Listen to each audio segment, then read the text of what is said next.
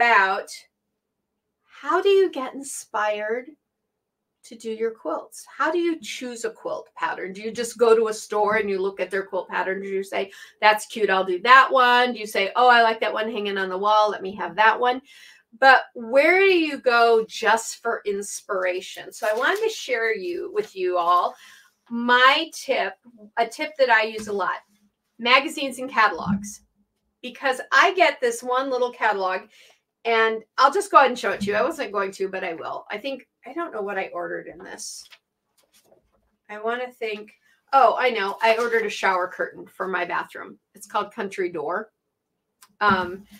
They've got kitchen stuff, and they've got lots of decor stuff, and they send me these about once a quarter, you know, all kinds of stuff. And one of the things they always put in here are their faux quilts, their faux patchwork quilts. They're made to look like patchwork, but they're not. But that's okay, because I yank those pages out and keep them in my inspiration notebook. Do you guys have an inspiration notebook? Like I use this one. This is my current one. This came from Kimberbell. I had another one. Oh, I don't have it here, but it was a little lined notebook from a friend of mine in the UK named Zoe. If you're watching, Zoe, hi, sweetheart. And I just fill them. I fill them with notes. I fill them with my drawings for us. So like right now, and everybody should keep their own notebook, because you can design your own quilts. Each and every one of you can.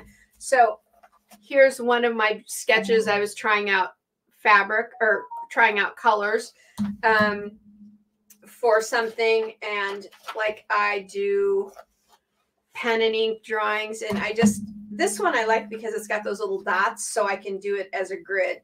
Here you can see part of my page, my stuff on Martha's star block. So in here, I also keep these pages that I rip out of magazines and catalogs. Look at this one. Isn't that cute? We can do that with Build a Quilt.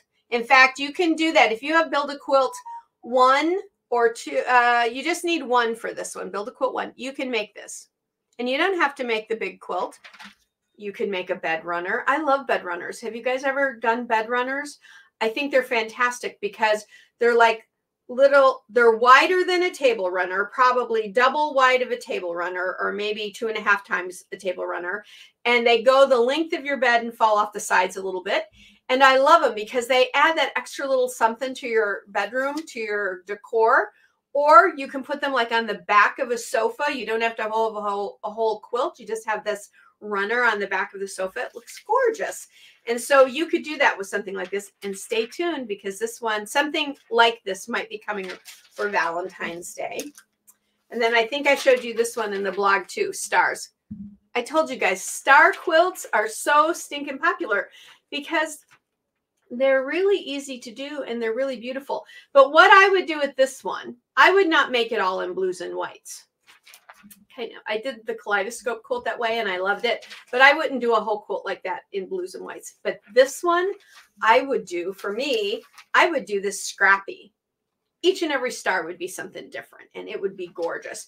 So when I look at stuff like this, I go, how would I change the color? And I might make notes in my notebook about colors I want to try. And then I might go over to the bins and start pulling fabrics and see what goes together. And then I would choose my segments that I need and see, do I have a star that's something like this? Yes, you do. That's just an 8-pointed star. So that could be from your Ohio star or from your Sawtooth star.